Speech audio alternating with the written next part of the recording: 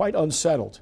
I hate it so bad, especially for the little girl. Zeddy Johnson went to a family barbecue just down the street from where Tuscaloosa police say a 5-year-old girl and 41-year-old man were shot during a party. As a mother, and a grandmother, knowing that this happened, in our neighborhood, is very upsetting. Investigators say this man, Brandon Hurst, started waving a gun around at the party. An argument started, and authorities say Hurst shot the male victim multiple times. Officers say Hurst then ran down the street, firing more shots. Some of those bullets ended up in a house with several children.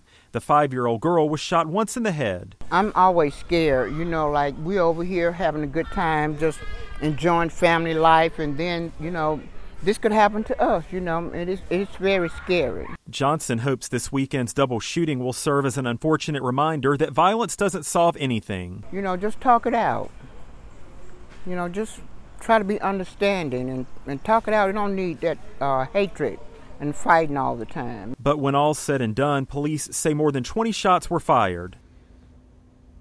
At last check, both victims were still in the hospital with life-threatening injuries. Meantime, authorities are on the lookout for the shooter. Jeff? Chip, thank you.